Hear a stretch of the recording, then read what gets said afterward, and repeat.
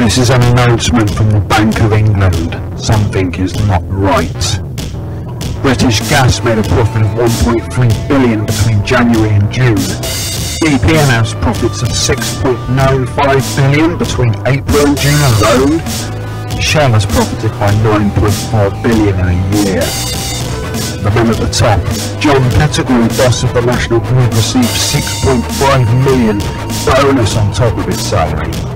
Chris O'Shea, chief executive of British gas owner Centrica, was paid almost £2 million last year in salary and benefits.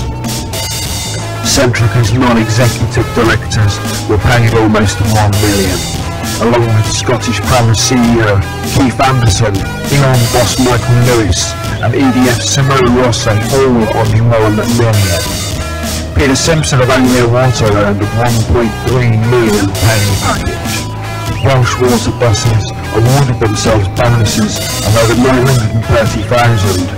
And Thames Water, Sarah Bentley, received £727,000 bonus on top of her £2 million salary. What the fuck is going on here?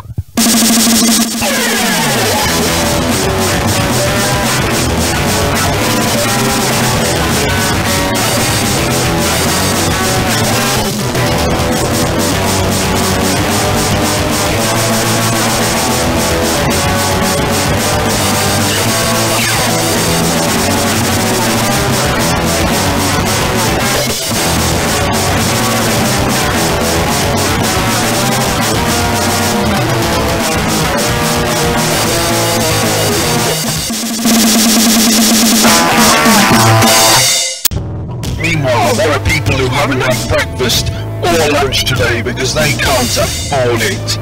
People using food banks because food has become more of a luxury than a necessity. People who can't get to work because they can't afford to put petrol in their cars or pay for public transport anymore. People who are working so much they're making themselves ill and they still can't afford to pay their bills. People being given fines by these same energy and water companies because they can't afford to pay their bills in the first place, increasing their debt.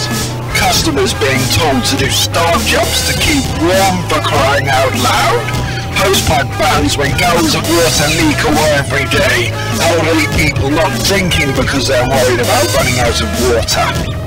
This is madness.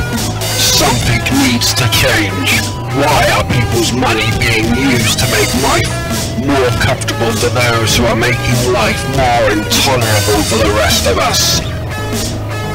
Why are the energy companies allowed to get away with this, and why isn't the government stopping them?